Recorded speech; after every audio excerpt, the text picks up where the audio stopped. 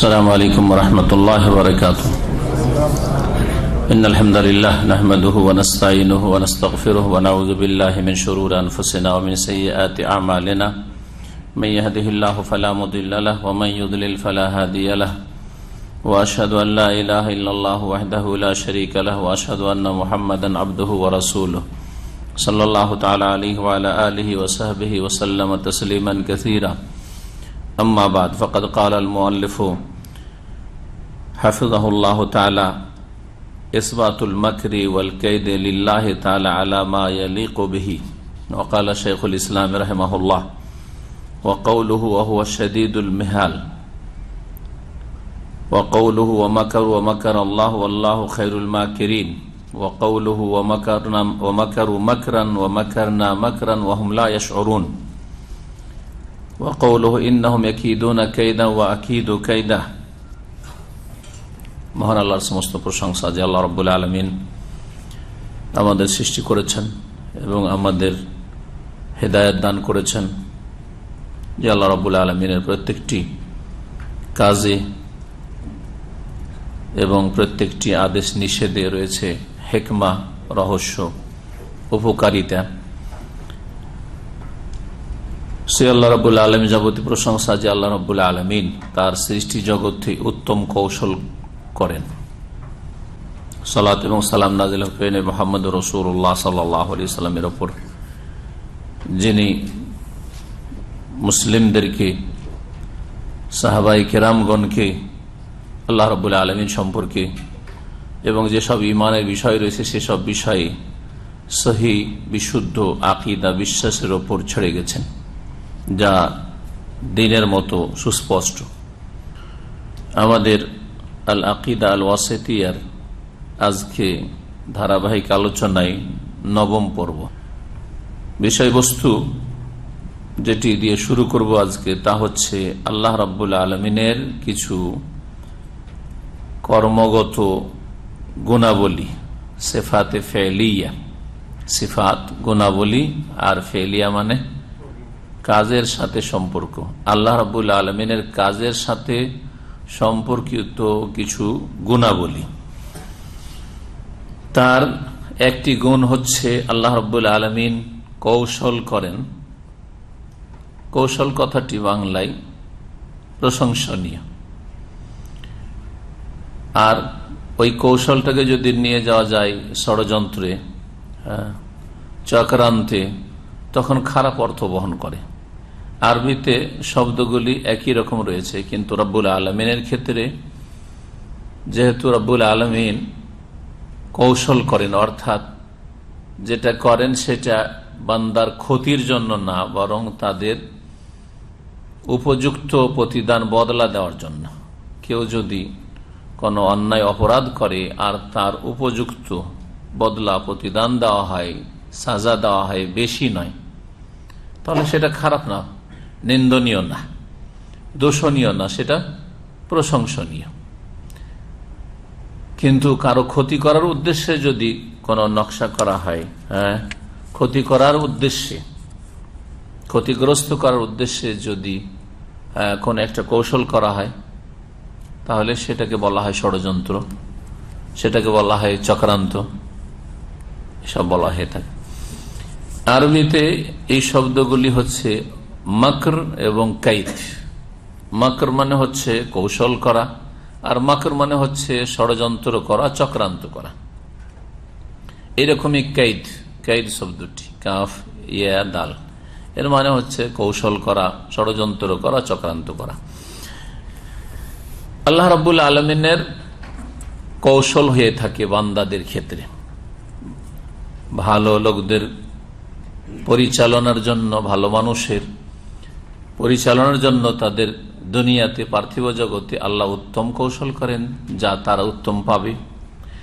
এবং যারা অসৎ ব্যক্তি তাদের ক্ষেত্রে তাদের উচিত শাস্তি দেওয়ার জন্য আল্লাহ রাব্বুল আলামিন কৌশল করেন, যে শব্দগুলিকে কোরআনে মাকর বা কায়েদ দিয়ে ব্যক্ত করা হয়েছে। এই মর্মে 4টি আয়াত এখানে লেখক শেখুল ইসলাম রাহিমাহুল্লাহ তাআলা নিয়ে এসছেন।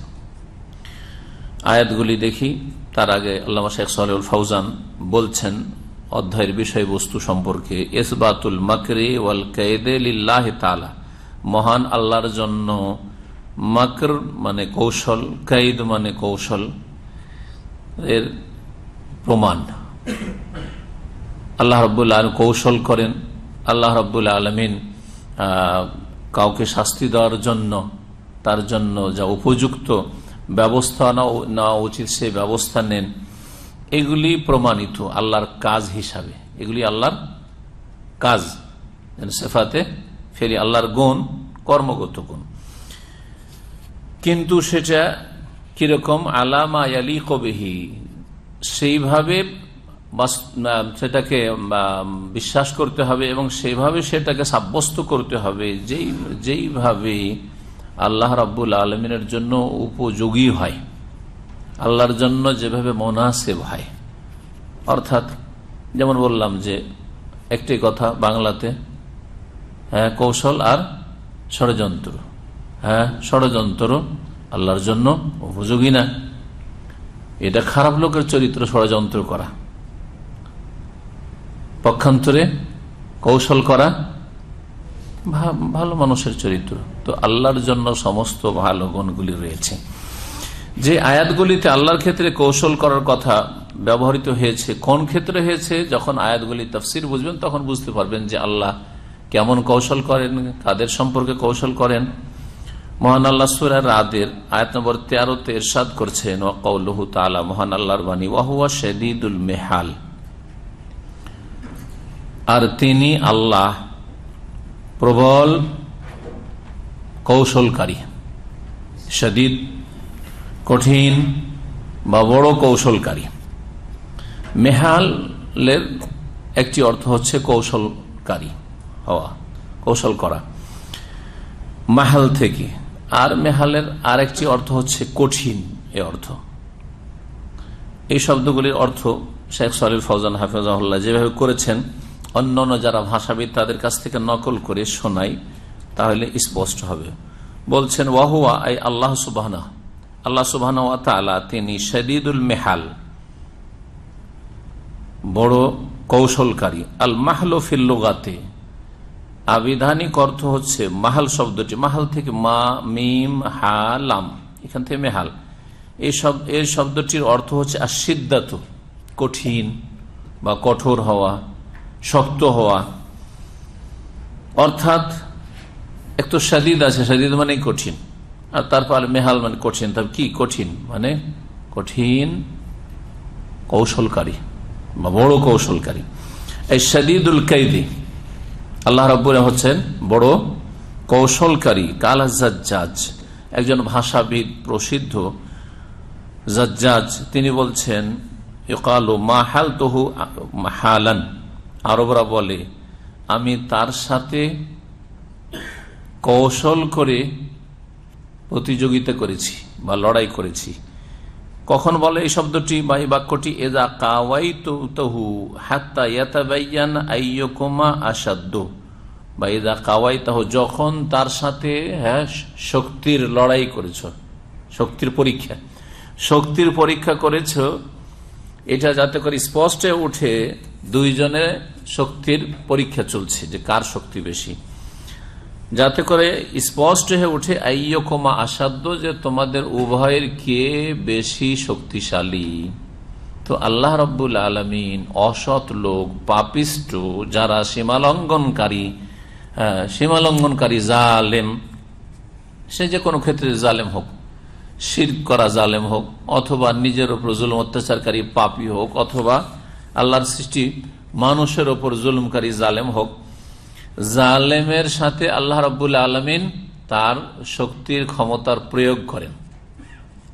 আর আল্লাহ রাব্বুল আলামিনকে কেউ হারাতে পারে? আল্লাহ রাব্বুল হচ্ছেন শাদীদুল মিহাল। ইমাম ইবনুল আরাবী মেহাল বা মাহাল মানে কঠিন বা শক্ত এই অর্থ না করে মেহাল মানে হয় কৌশল বা ষড়যন্ত্র, এই অর্থগুলি হয় বলছেন। ওকাল ইবনুল আরাবী, ইমাম ইবনুল আরাবী ভাষাবিদ বলছেন যে মেহাল আল মাকর, মেহাল বলা হয় মাকর, ষড়যন্ত্র, কৌশল বা চক্রান্ত, এই অর্থগুলিতে আসে। ফাহুয়া সুবহানাহু শাদীদুল মাকরি ওয়া শাদীদুল কাইদি, সুতরাং আল্লাহ সুবহানাহু ওয়া তাআলা বড় কৌশলকারী আর কঠিন কৌশলকারী। মাকর আর কাইদ আল্লাহর পক্ষ থেকে, মাকর আল্লাহর পক্ষ থেকে কৌশলটা কেমন? আল মাকরু মিন আল্লাহ, বলছেন শেখ সালেহ ফৌজান যে আল্লাহর পক্ষ থেকে কৌশলটা হচ্ছে ইসালুল মাকরুহি ইলা মান ইয়াস্তাহিকুহু মিন হাইসু লা ইয়াশুর। আচ্ছা, ষড়যন্ত্রটাকে আমরা বুঝি বাংলায় যেটা ষড়যন্ত্র বা চক্রান্ত। ষড়যন্ত্র যার বিরুদ্ধে করা হয় সে কি জানতে পারে বা তাকে জানতে দিতে চায় না, তাকে সে যেন টের না পায় তার বিরুদ্ধে যে তার ক্ষতি করার জন্য যা কিছু করা হচ্ছে, জাল পাতানো হচ্ছে, যেভাবে যে কোনো রকম জাল হোক না কেন, তার আর্থিক ক্ষতি বা শারীরিক ক্ষতি অথবা যে কোনো রকম ক্ষতি হোক না কেন, তার কর্মক্ষেত্রে ক্ষতি করা, ওকে জানতে দেওয়া হয় না। কিন্তু ঠিক না, ক্ষতি করার জন্য কি করা হয়, তার বিরুদ্ধে যা কিছু করা হয় তার থেকে ওই ব্যক্তি থেকে গোপন রেখে, এটা কি ষড়যন্ত্র বলা হয়, একে কি বলা হয়, চক্রান্ত বলা হয়। এটা হচ্ছে মাকর, এটা হচ্ছে কাইদ। তো আল্লাহ রাব্বুল আলামিন কি কারো ক্ষতি করতে চান? হ্যাঁ, আল্লাহ রাব্বুল আলামিনের ক্ষেত্রে যে মাকর, আল্লাহ মাকর করেন, কৌশল করেন। কাইদ, ইন্নাহুম ইয়াকিদুনা কাইদ ওয়া আকিদু কাইদ, আমিও বড় কি করি, কৌশল করি।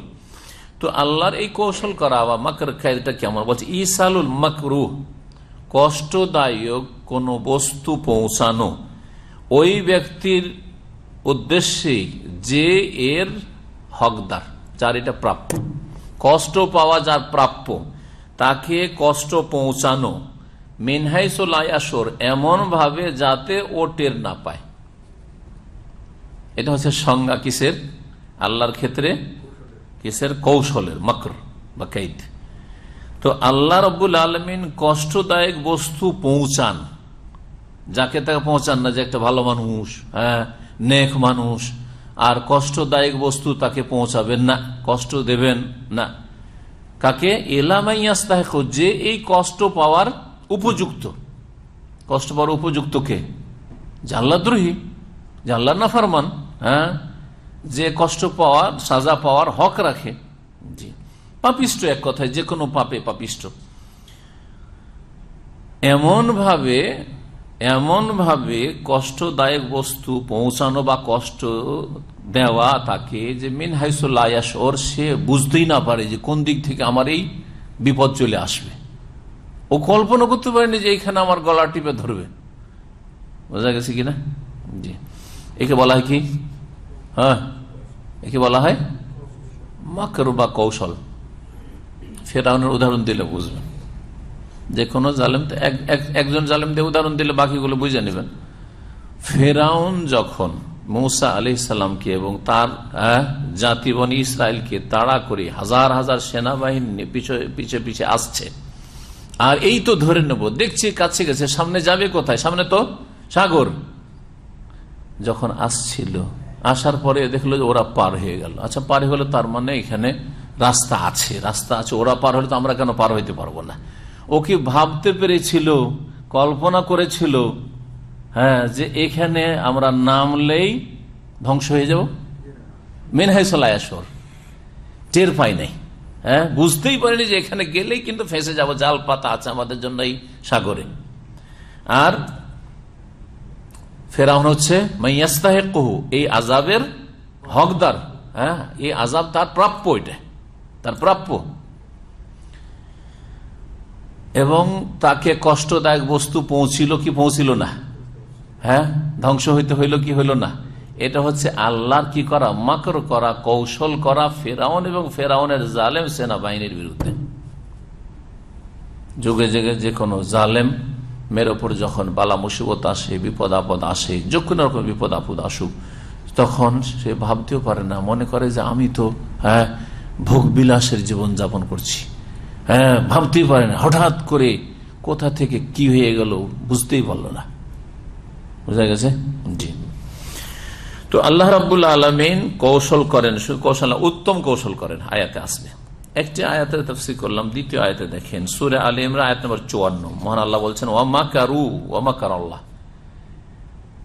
ইহুদিরা ঈসা আলাইহিস সালামের বিরুদ্ধে ষড়যন্ত্র করেছিল কি, যে ঈসাকে খুন করব, হত্যা করব।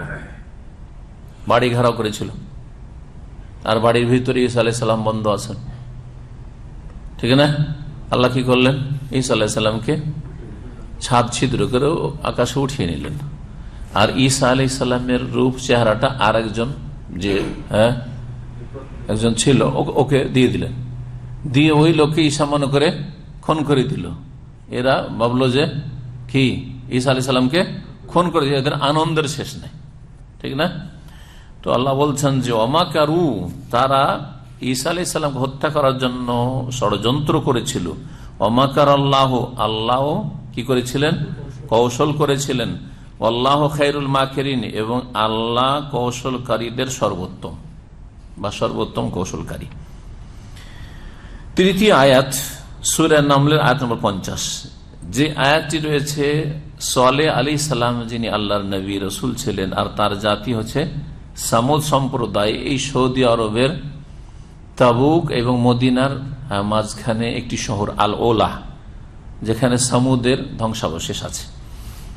ওই এলাকার লোককে যে আল্লাহ ধ্বংস করেছিলেন আযাব দিয়ে, যাদেরকে উষ্ট্রি দেওয়া হয়েছিল, যা দুধ দিত, গোটা জাতি দুধ খেয়ে তাদের পেট ভরে যেত, কিন্তু এই নিয়ামতে তারা মর্যাদা দিল না, নবীকে অমান্য করলো তারা, এবং সেই উটটিকে জবাই করে ফেললো। আল্লাহর আযাব আসলো 3 দিনের মধ্যে। তাদের অবসর দেওয়া হলো যে 3 দিন খুব খেয়ে দিয়ে নাও, তামাত্তাউ ফি দারিকুম সালাসাতু আইয়াম যালিকা ওয়াদুন গায়রু মাকযুব।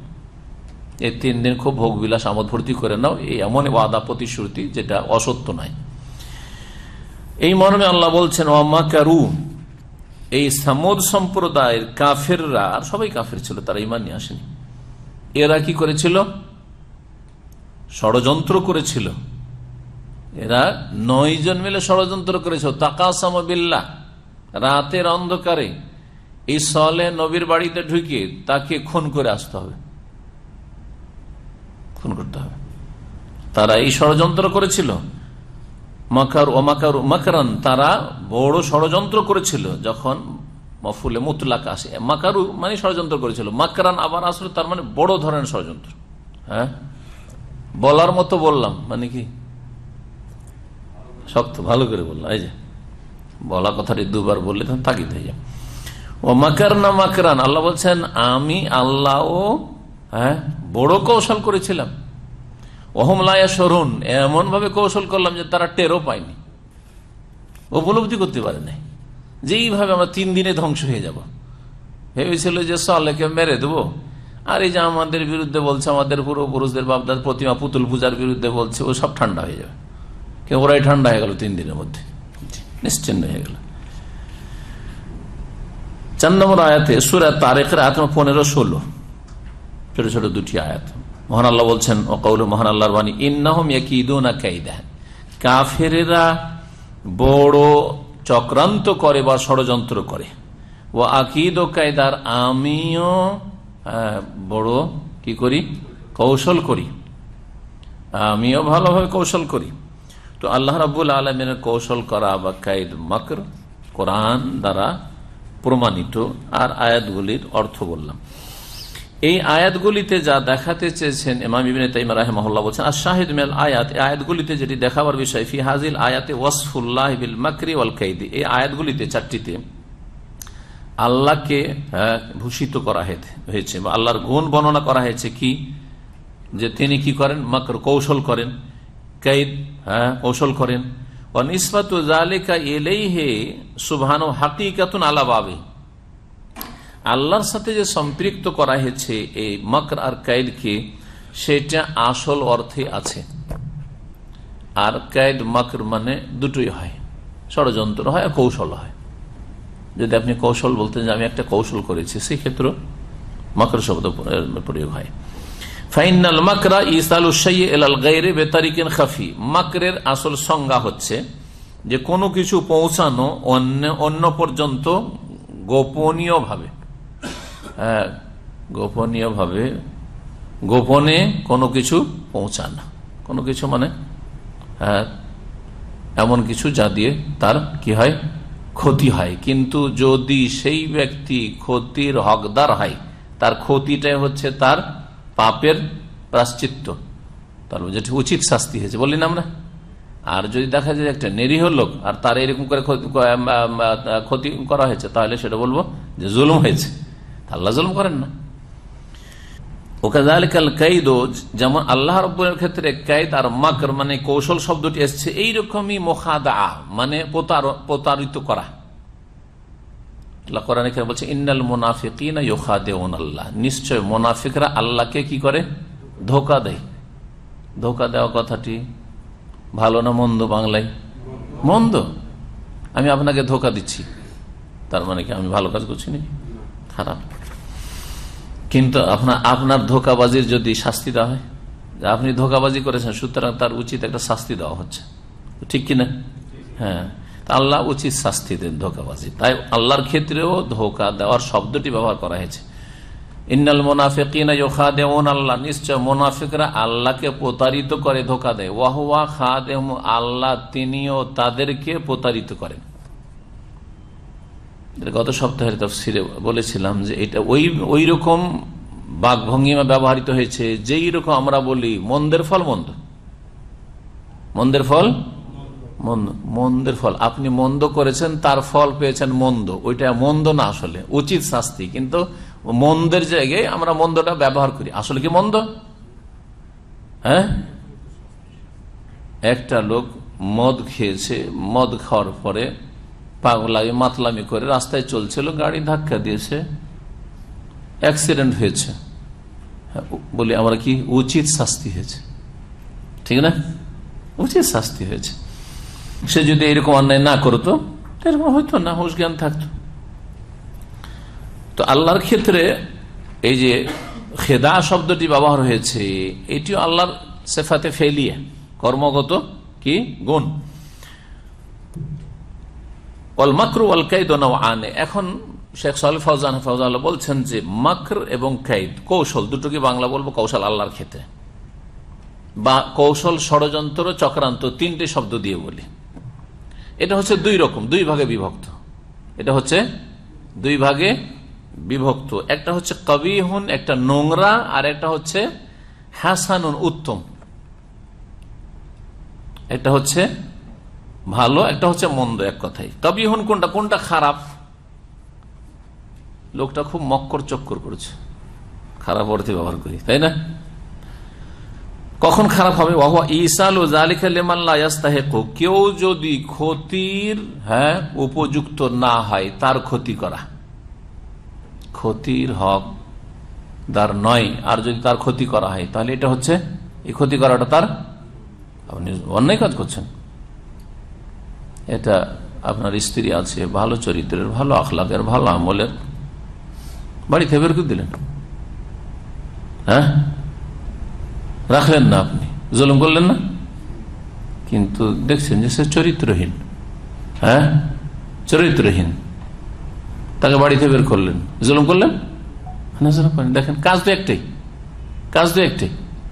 তো বলছেন যে মাকর আর কাইদ মানে কৌশল, ষড়যন্ত্র, চক্রান্ত, দুই ভাগে বিভক্ত। নাওআনে দুই রকম, একটা হচ্ছে খারাপ, একটা মন্দ। খারাপ কোনটা? খারাপ অর্থ কোনটা? ইসাল ওয়াজালিক লিমান। খারাপ, খারাপ কখন বলবো? এই কাজটা আপনি ভালো করলেন না। কখন? যদি কেউ ওই শাস্তির হকদার না হয়, তাকে ওই রকম শাস্তি বা ওই ক্ষতির হকদার নাই, ক্ষতিটা করা হয়, তাহলে এটা হচ্ছে খারাপ। হাসানুন, আর ভালো, প্রশংসনীয়। কখন হবে? ওয়াহ ইসালুহু ইলা মান ইয়াস্তাহিকুহু উকুবাতান লাহু, সেই খারাপ বস্তু তারপর এমন ব্যক্তি পর্যন্ত পৌঁছানো যে এই খারাপের হক রাখে, তার প্রাপ্য এটা। উকুবা তাহলে তার শাস্তি স্বরূপ, তার শাস্তি স্বরূপ। আপনার বিভিন্ন কোম্পানিতে চাকরি করছেন, হঠাৎ করে ডিউটিতে গেলেন, চাকরিতে বরখাস্ত, অন্যায় করলো না? করলো না? হ্যাঁ, করলো না? করলো না? কোনো দোষ করেনি কোম্পানির, তারপরে কিন্তু না, তার আগের দিন চুরি করেছেন, কোম্পানি জেনে নিয়েছে, আপনি জানেন না। ভিতরে ভিতরে আপনার এক্সিট লেগে সব রেডি আছে, যেতে মাত্র ধারিলে যাও, গাড়িতে উঠো, এয়ারপোর্টে। আমার কোম্পানি খুব অন্যায় করলো, অন্যায় করার উচিত শাস্তি, উচিত শাস্তি। আর বুঝতে পেরেছেন? তা আল্লাহর ক্ষেত্রে যে মাকর কায়দ শব্দগুলি ব্যবহৃত হচ্ছে উচিত শাস্তির ক্ষেত্রে। বলছেন যে ফাল আউয়ালু মাজমুমুন, প্রথমটি যে হকদার নয় এই শাস্তিরা, তাকে শাস্তি দিন, তার ক্ষতি করে দিলেন, তাহলে সেটা হচ্ছে নিন্দনীয়। ওয়াসানি, দ্বিতীয়টি যে হকদার তার শাস্তি স্বরূপ করা হলো সেটা মমদুন, প্রশংসিত। কোম্পানি ভালো কাজ করেছে, কোম্পানি ভালো কাজ করেছে। এটা ঘটনা মনে পড়ে গেল। আমার এক খাস ভক্ত ছেলে আছে, এখানে থাকতো, নিশান কোম্পানিতে আলজাবরে, চলে গেছে জেদ্দা, এখন কি আর ভালো মেকানিক। তার কোম্পানিতে এখানকার আলজাবরে যে মালিক খুব দিনদার ধার্মিক লোক, আলবাদিয়াতে বাড়ি, এখানে নিশানের আগে শোরুম ছিল এবং আওয়ামিরাতে। হ্যাঁ, এখন কি আর আর আলজাবর মসজিদ, এই যে আমাদের ইউনুস্তাক মসজিদ, ওদের মসজিদ ওখানে পুরাতন বাড়িগুলো ওদের ছিল এলাকা। খুব চোখের অন্ধ, ভালো ধার্মিক লোক, ভালো ভালো লোককে নামাজি দেখে নিয়ে আসতো, নামাজি মেকানিক দেখে বাংলাদেশ নিয়ে আসতো, মুসলিম ছাড়া নিবে না, কাফের, এরকম ছিল। তারপরে এক ছেলে করলো কি, বাংলাদেশ থেকে ব্লু ফিল্মের সিডি নিয়ে আসছিল। ওই ছেলের কাছ থেকে শোনা ঘটনা, কয়েক বছর আগে ঘটনা। ব্লু ফিল্মের সিডি নিয়ে দাম্মাম এয়ারপোর্টে ধরা পড়ে, দাম্মাম এয়ারপোর্টে ওগুলো রেখে নেই। আর তারপরে তখন কোম্পানিকে টেলিফোন করে যে তোমার আমেল লেবার এইরকম ব্লু ফিল্মের সিডি নিয়ে আসছিল, আমরা ধরেছি। ওই ছেলে যেমনই আসলো কোম্পানিতে, আসার পরে তারপরে দিন এক্সিট লাগে, ওকে এয়ারপোর্টে রেখে চলে আসলো। ও কল্পনাও করতে পারেনি। এটা প্রশংসনীয় না নিন্দনীয়? এই যে তাকে যেখান থেকে তাড়িয়ে দেওয়া হইলো এক্সিট লাগিয়ে, নিন্দনীয় কাজ করলাম, প্রশংসনীয়। এই কোম্পানি প্রশংসনীয় কাজ করেছে, বোঝা গেছে। আল্লাহ এইরকম উচিত শাস্তি দিয়ে থাকেন অসৎ লোকদেরকে। কখনো কখনো সৎ লোকের বিপদ আপদ আসে, এমন না যে সৎ লোক মানে দুনিয়াতে সব বদলা পেয়ে যাবার, বিপদ আপদ আসবে না, এটা আবার ভাবিয়েন না। কেন আসে? পরীক্ষা স্বরূপ বা মর্যাদা বাড়াবার জন্য, মান ইজ্জত আল্লাহ বাড়াইতে চান, ওপরে অনেক দূরে পৌঁছাইতে চান, যেটা আপনার আমল দিয়ে এখনো পৌঁছতে পারছেন না, আল্লাহ পৌঁছাইতে চান, বোঝা গেছে। আপনার ঈমানকে মজবুত করতে চান। যেমন একটা মাটি, ইট যখন তৈরি করেন আর কাদা হয়ে থাকে তখন সবচেয়ে নরম, ঠিক কিনা? ওইটা কয়েকদিন রোদে শুকাইলে শক্ত হয়ে যায়, যত শুকাবেন তত শক্ত। তারপর যখন পুড়াইলেন আরো শক্ত হইল, বেশি পুড়িয়ে যখন ঝামা করে দিলেন নরম, নাকি আরো শক্ত, বোঝা গেছে। ঠিক তেমনি মুমিন বান্দাদের উপর বালা মুসিবত আসে কিসের জন্য? ঈমানের ক্ষেত্রে ওই রকম যেন ঝামার মতো শক্ত হয়ে যায়, দিনের উপর অটল। আর পরীক্ষা, জি। এবং ফিতনা মানে পরীক্ষা, ফাতানা মানে আগুনে জ্বালানো। কিন্তু এই যে আমি এক্সাম্পলটা দিলাম শাব্দিক অর্থের সাথে সম্পর্ক আছে। মানুষ মুমিন বান্দা ফিতনা মানে বিপদ আপদে পড়লে ওতে কি হয়? আগুনে জ্বালে যেমন মাটি শক্ত হইতে হইতে শক্ত, আরো শক্ত হইতে যত জ্বালাবেন তত শক্ত হয়, ওই রকম মুমিন বান্দা তার ঈমান আমলে আরো শক্ত হয়, আরো আল্লাহকে ধরে। আর যে মুনাফিক, আল্লাহ এত নামাজ রোজা করছে তারপরও বালা মুসিবত আর অসুখ ছুটে, নামাজ পড়ে লাভটা কি? মুনাফিক আল্লাহ ছাড়াই করে দিলেন। জি হ্যাঁ, ছাড়াই করে দিলেন ওখানে, জি, পরীক্ষা ফেল। জি,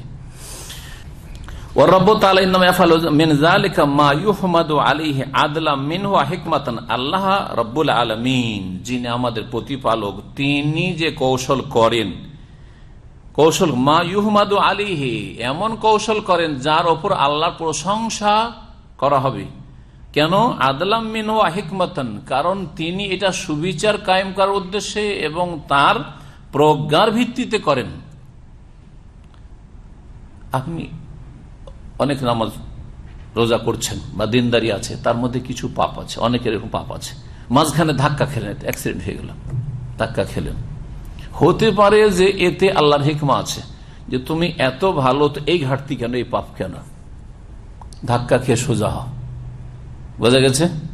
এটা হচ্ছে হিকমার ক্ষেত্রে। এই জন্য যখন কোনো বিপদ আপদ হয়, ওতে ইনসাফ আল্লাহর সুবিচারও রয়েছে, আর তার সাথে জালেমদের ক্ষেত্রে সুবিচার রয়েছে, আর অনেককে সংশোধন করতে চান আল্লাহ রাব্বুল আলামিন, তখন ওতে হিকমা রয়েছে, যে আপনার অসুখ হওয়াটাতে হিকমা রয়েছে, আপনার কল্যাণ রয়েছে।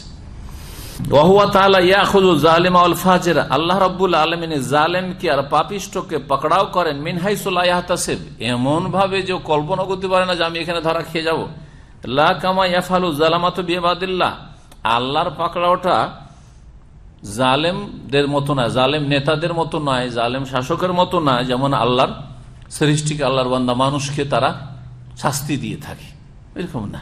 শাস্তি দরকার ঢালাহারে শাস্তি, যে দোষী সেও ধরা খেলো, যে নির্দোষী সেও ধরা খেলো। রিমান্ডে সব মায়ের খেয়ে খেয়ে তারপরে অনেক জুলুম বরদাস্ত করার পরেও হয়তো কয়েকজন গেল আর বাকিগুলো বেকুসুর খালাস হলো। আল্লাহর ক্ষেত্রে এরকমটা হয় না। আল্লাহ এরকম জুলুম করেন? কখনো করেন না। যে আসল অপরাধীকে ধরার জন্য বেশ কিছু লোককে ধরে, যার উপরে সন্দেহভাজন লোককে ধরে উঠিয়ে নেয়, আল্লাহ করেন না এরকম। জালেম করতে পারে, জালেম মখলুক, জালেম মানুষ করে। আল্লাহ সুবহানাহু ওয়া ইয়াসিফু নাফসাহু বিল কাইদ ওয়াল মাকরি ওয়াল খিদা। আল্লাহ রাব্বুল আলামিন নিজের যে গুণ বর্ণনা করেছেন যে তিনি কাইদ, মানে কৌশল করেন, ওয়াল মাকর কৌশল করেন, ওয়াল খিদা এবং প্রতারণা করেন, এটা যে বলেছেন নিজের গুণের ক্ষেত্রে, এটা ইল্লা আলা ওয়াজহিল জাযায়ে, প্রতিদান স্বরূপ, বদলা স্বরূপ, এমনি এমনি নয় যে একটা লোক অপরাধ করেন এমনি আল্লাহ কৌশল করে ওকে কোনো বিপদে ফাঁসিয়ে দিলেন না। লেমান ফাআলা যালিকা বিগাইরি হাক্কিন, যে অন্যায় ভাবে এই কাজ করেছে, তুমি অন্যায় কাজ করেছো, তার এটা প্রতিশোধ। ওয়াকাদ ওয়ালিমা আন্নাল মুজাযাত হাসানাতুম মিনাল মাখলুক ফাকাইফা বিল খালিক সুবহানাহু ওয়া তাআলা। খুব সুন্দর কথা বলেছেন যে আমরা সবাই জানি বা সর্বজন বিদিত যে একজন মানুষ হয়ে মানুষকে যদি উচিত শাস্তি দেয়, নিন্দনীয় না প্রশংসনীয়? মানুষ যদি মানুষকে শাস্তি দেয়, দেখেন আমরা অনেক পশু পাখিকে মারি, জীবজন্তুকে মারি, ঠিক না? ক্ষতি করলে মারি, ক্ষতি না করলে মারি না। যদি আপনি আপনার বিড়ালকে মারেন, বিড়ালকে মারছেন, যদি বলে আপনি জুলুম করছেন, আপনি ঠিক আছে, তো কথাটা কি সবসময় মেনে নেওয়া যেতে পারে? হ্যাঁ, বিড়াল কোনো দোষ করেন তারপরে মারছেন, তাহলে জুলুম করছেন আপনি। কিন্তু না, বিড়ালে আপনার বাড়ি কিছু নষ্ট করছে, হ্যাঁ, মুরগি ধরে খেয়ে নিচ্ছে, এরকম মেলা কিছুর ক্ষতি হইতে পারে, আপনার বাচ্চার ক্ষতি করে দিচ্ছে, নুচে নিয়েছে, বা এইরকম মেলা কিছু হইতে পারে। একটা উদাহরণ দিলাম। তখন যখন জানবে মানুষ, তখন বলবে যে না, উচিত উচিত কাজ করেছে, ভালো কাজ করেছে। তো অন্য সৃষ্টির ক্ষেত্রে হোক অথবা মানুষ মানুষের ক্ষেত্রে, মানুষ মানুষের ক্ষেত্রে বা সৃষ্টি সৃষ্টির ক্ষেত্রে যদি বদলা দেওয়ার জন্য কোনো শাস্তিমূলক কোনো কাজ করে বা কৌশল করে, আমাদের দেশে জাল পেতে রাখে না, এঁদুর ধরার জন্য, তার আরো কিছু ধরার জন্য, হ্যাঁ, ইত্যাদি। তো যদি মানুষের পক্ষ থেকে প্রশংসনীয় হয়, ফাকাইফা বিল খালিক সুবহানাহু ওয়া তাআলা, তাহলে আল্লাহ সুবহানাহু ওয়া তাআলা যদি বদলা দেওয়ার জন্য, শাস্তি দেওয়ার জন্য কোনো কিছু করেন, তো এটা কি প্রশংসনীয় নয়? ভালো কাজ করেছেন আল্লাহ রাব্বুল আলামিন, এই জালেমকে যে আল্লাহ ধ্বংস করেছেন, আল্লাহ ভালো কাজ করেছেন। এই হচ্ছে আল্লাহর কৌশল। তারপরে বলছেন সতর্কীকরণ, নিসবাতুল কাইদ ওয়াল মাকরি ওয়া নাহবিহিমা ইলাইহি সুবহানাহু ওয়া তাআলা মিন ইতলাকিল ফি'লি আলাইহি তাআলা। এই আল কাইদ, কাইদ করা মানে কৌশল করা, মাকর কৌশল করা, এইরকম শব্দগুলি যে আল্লাহর ক্ষেত্রে ব্যবহৃত হয়েছে, বা মাহাল শাদীদুল মিহাল, এগুলো হচ্ছে মিন ইতলাকিল ফি'লি আলাইহি, আল্লাহ রাব্বুল আলামিন সম্পর্কে ক্রিয়ার ব্যবহার, মানে আল্লাহ এই কাজগুলি করেন। কি বলবেন? আল্লাহ এই কাজগুলি করেন। ওয়াল ফি'লু আওসা মিনাল ইসম, আর ক্রিয়া ইসম মানে নাউনের চাইতে, নামের চাইতে বেশি ব্যাপক অর্থ বহন করে। অর্থাৎ আল্লাহর ক্ষেত্রে এই কাজগুলি আল্লাহ করেন এই কথা বলতে পারবেন, কিন্তু আল্লাহ যেহেতু কৌশল করেন, আল্লাহর নাম রেখে দিলেন